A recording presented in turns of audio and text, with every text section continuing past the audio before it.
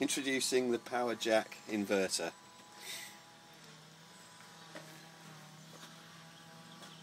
Now this bit of kit was plugged in the first time and absolutely nothing happened, so I came along and had a look at it. Let's quickly take it apart. The first thing that we noticed was that this board was just lying in space, not connected to the connectors there, and there's no way that that would have just come out in transportation. That's fairly secure there. Another immediate fault was this wire hanging off here. Felt fairly confident that once that board was in, everything would work, but unfortunately it didn't work at all. Opened it up again and had a closer look, and then when you started to look in more detail, you realise the shocking quality of the build. These diode bridges here are actually not fixed to the heatsink being the case. These fixing bars here is actually touching the solder on the bottom of that diode there, and the same on this one here.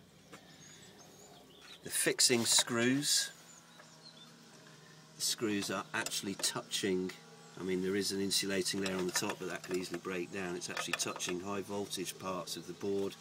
The screws obviously going to the case, and that would render it at quite a high voltage.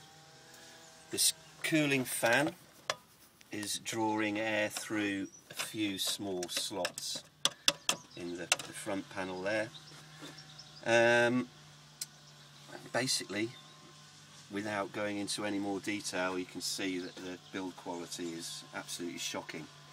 So we have a suggestion, and of how to take over a repair of this unit, and Jan here is going to demonstrate the repair that we have recommended for this unit. I think first of all we should repair the capacitors. Yeah. And I think a good way of doing that would be as follows.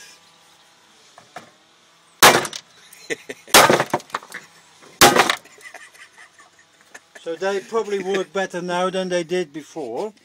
Yeah, the board's starting to look quite good as well. Yeah, the board is looking probably a lot better than what it did before. What else do you think, Steve, needs modifying? Well, the control circuitry here is apparently not fitted with any feedback loop, right? Which usually causes all these transistors to. So do you think if this was fitted slightly tighter to the board, it would work? Yeah. So we'll put that in tight. Oh wait. We'll put that slightly. We give that a little bit more then. Would that?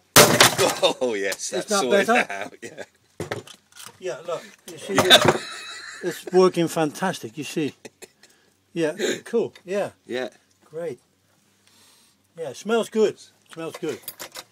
And you said about these little... Oh, yeah, nothing, none of those are none of those are actually fitted to the heat So we sink. need to modify that. We need to modify the whole casing, okay. really, yeah, lovely. Oh, yeah, it's coming, yeah. Fantastic. Yeah. Yeah. Okay, that worked. That's proper. That. Yeah. And you said the fan wasn't working. Oh, the fan was. Didn't it's do not anything? really sucking anything. It worked now. Fantastic. Yeah, great. And what are these?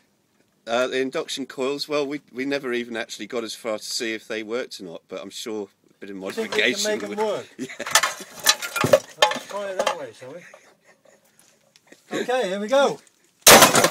Oh yes. Oh yes. It works. Induction coil. Yeah. Fantastic. Anything else that we No, modifying? I think we've got more of a chance of that working now than it did before. What about these? What are these? Yeah, go on. They need a bit of rearrangement, I'm sure. Right. Shall I do that? Yeah. Gently or? No, I'd give it some welly. Yeah. Oh yeah. Let me just take over, Steve, and let you have a little go at it. And since you're the expert, and you know exactly. This area over here, fantastic. Great. Yeah. Fantastic. Is the cat food gone as well? Yeah, that's good. Yeah, that's it. I think we should send this back to Taiwan now. And whose make was this again? Oh, this is PowerJack. Oh, PowerJack. Okay, and this is the way you should repair a PowerJack inverter. Because no other way is safe, basically. Goodbye.